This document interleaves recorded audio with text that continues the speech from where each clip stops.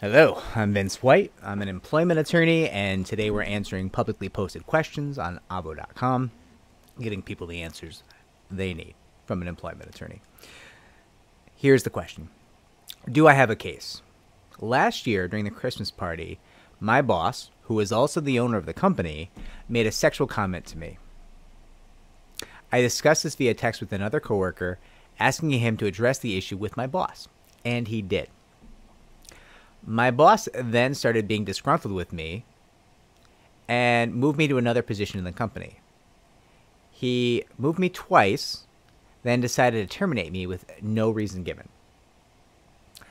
A couple of employees that were male had confrontations with the owner of the company, and they threatened physical violence, and they are still employed with the company with no disciplinary action.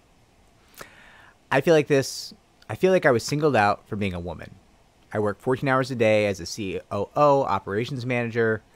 I was never late or absent from work without a very good reason, and not very often. Okay, so this is textbook retaliation and gender discrimination, in my opinion.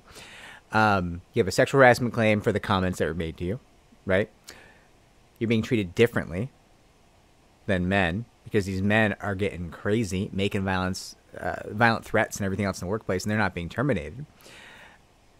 All you're doing is standing up for your rights correctly, making a complaint of sexual harassment, right? And you're out the door. You have negative workplace consequence because you complain of sexual harassment. That is the definition of retaliation on the federal level under the federal statute. So you've got a minimum of 3 federal claims in play, and you may have local claims as well. Sounds to me like you have a valuable claim.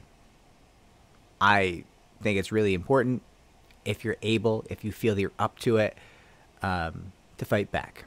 It's not your job. No one can tell you this is your duty. No one can tell you this is your responsibility. But you do have a potentially valuable claim, and if you're the kind of person who's strong enough to fight back, not everyone is. So if you are, it's amazing if you're able to fight back, because that's how the world gets better. That's how we teach people not to do these things and punish them for what they did, and hopefully they don't do them in the future, right? But again, no one can tell you it's your job.